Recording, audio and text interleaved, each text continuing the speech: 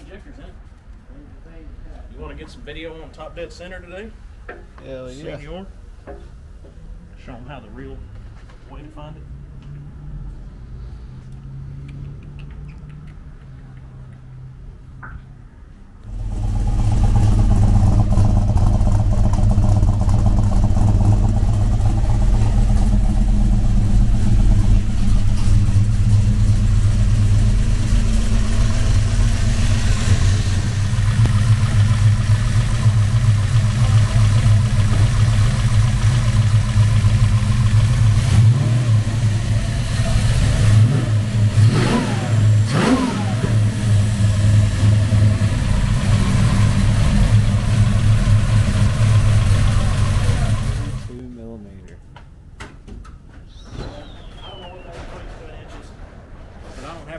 Inches that size, so that's what it's getting.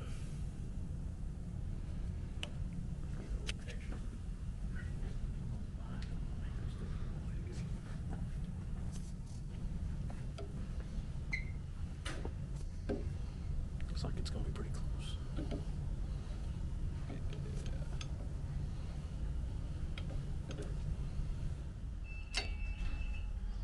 God damn. Look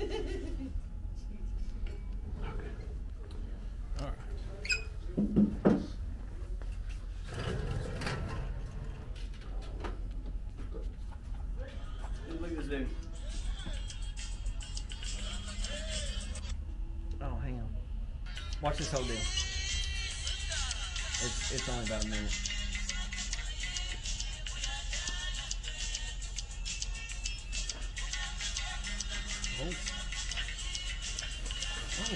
Oh, mommy. That's the way you gotta get after it. One of these years. Either that or he needs to bring some piece of fabric and get.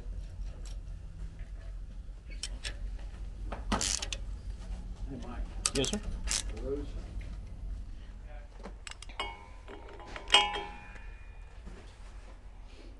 Okay. Oh, no, we told me that. So we got it kind of roughed in at top dead center.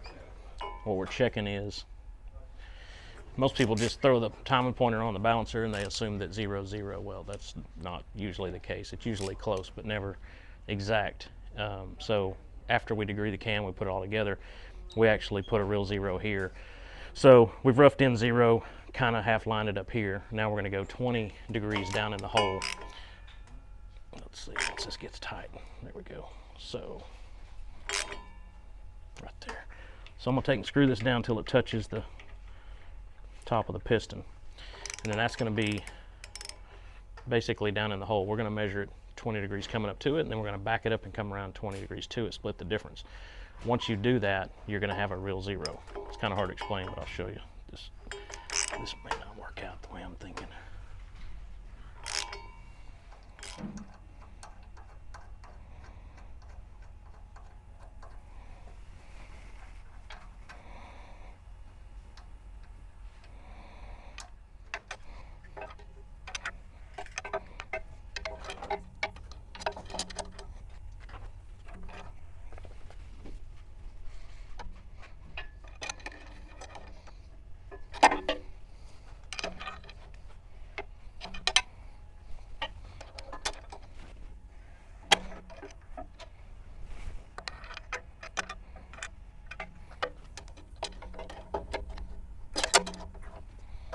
Difficult. So now we backed it up. It should say 22.5. If it did, let's see, what does it look like? 23. 22.5. It's really close. Tiny bit off. Really close. So basically you split the difference just by kind of squaring it up a little. Okay, so like that. It's 20. What do we say? So that's 22.5. Right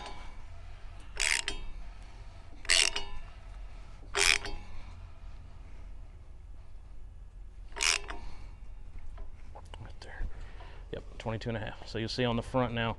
Okay. So basically back way and 20 in the hole, and then caught it coming the other way. So that means in between here is 0. So you just keep chasing these two numbers until they read the same. Same way you degree a cam to find top dead center. This is real 0. So now we can take this piston stop off, wherever I put my wrench. I'm usually more organized than this, Jordan. Barely. Not by much, but barely.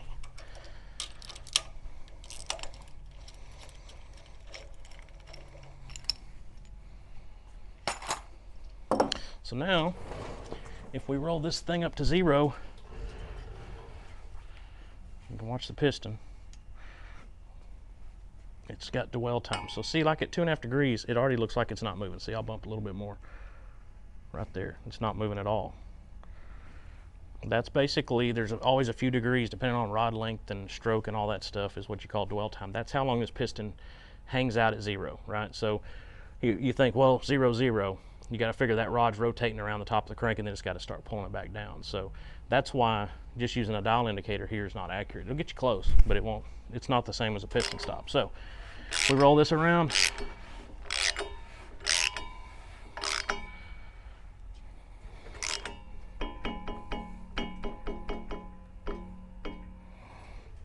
Okay, now come over here and get you a look at this.